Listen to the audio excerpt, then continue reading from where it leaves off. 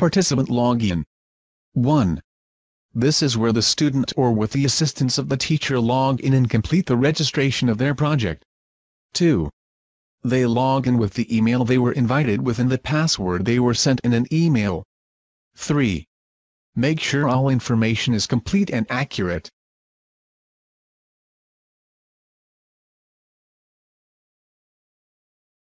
Participant Form. 1.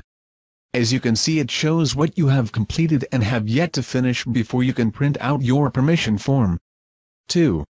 Remember to save it after you add or change any information. 3. You can change email, student's name, etc. 4. Also, you can add information here if there is a partner to the project. Pull down the arrow by the 1 and it changes to add in information.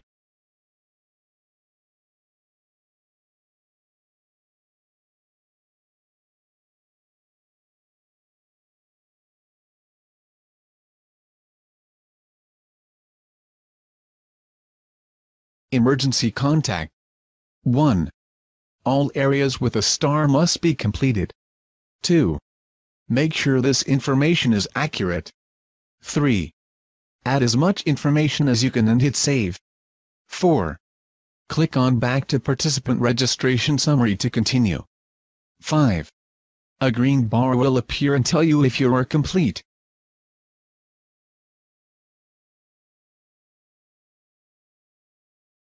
Project information. 1. In this area you are telling us and the judges about your project. It is their first impression of your project. It is very important. 2. Make sure you include everything you want to say.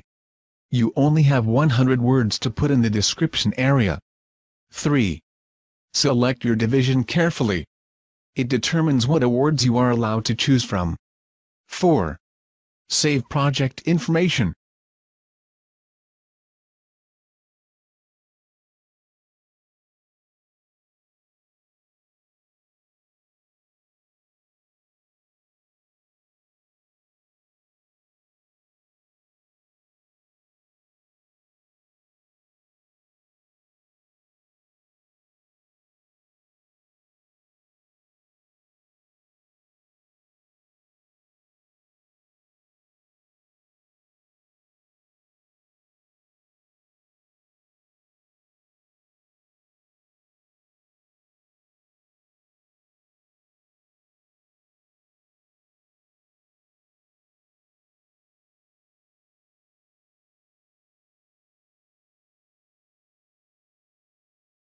Safety check.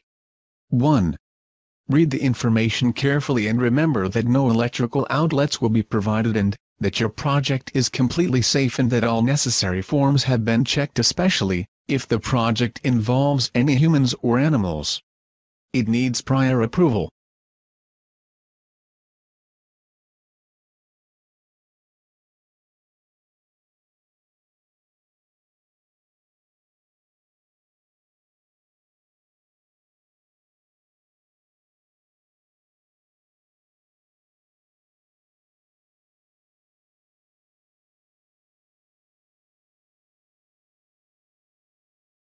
Double-check your name.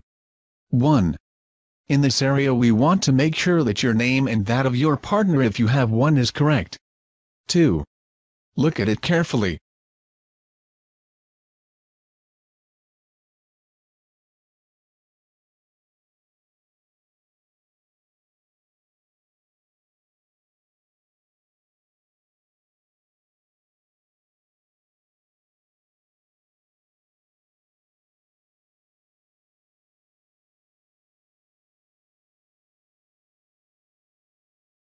Signature page. 1. Once you have all green complete except the last one, now it is time to print the permission form. 2. If there are 2 of you for the project, print it out twice. You can send each of the forms in separately. Read the form over carefully and have the parents sign it. The student must also sign it or it is not valid. 3. Get these into the board office quickly so that you can choose your specialty awards based on your division.